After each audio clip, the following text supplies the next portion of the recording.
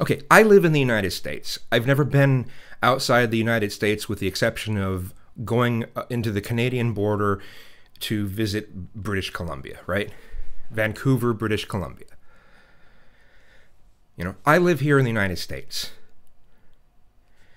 And if I were to make absolute statements about how Islam affects England, how Islam affects Germany, how Islam affects France, if I was to make these statements, oh, well, Islam isn't really a threat there, you know, you'd have the right to tell me to go fuck myself.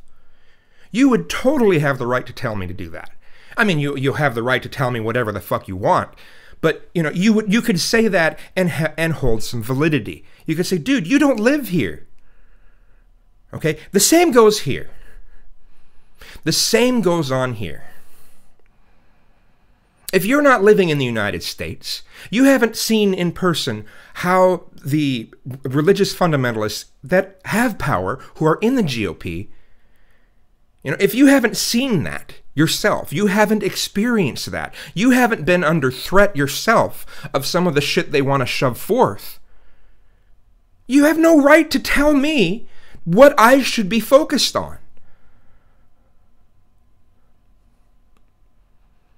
Okay, if you don't live here, you haven't seen this shit, and you're going to judge Christianity as what it is outside the United States, and you're going to tell me, well, you know, it's just a tiny minority, and Islam is the big problem. Yeah, I'm sorry, but you push that shit on my channel?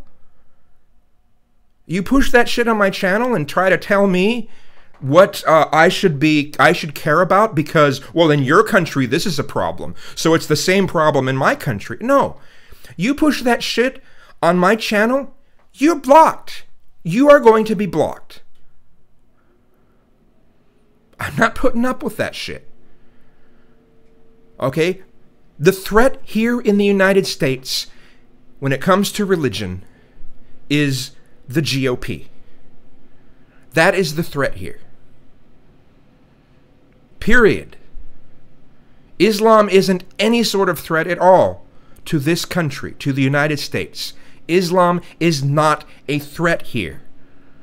They make up 0.9% of the population, while Christians make up 70% of the population. You can tell me about how much worse Islam is than Christianity. Fine, I won't deny that.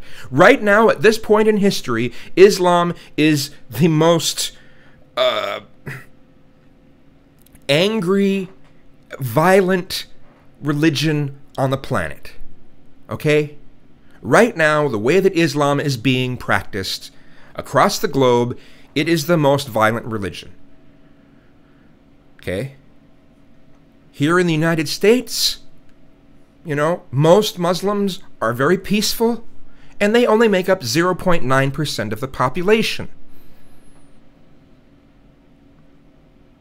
Just because, you know, their religion is more messed up than Christianity, the numbers matter.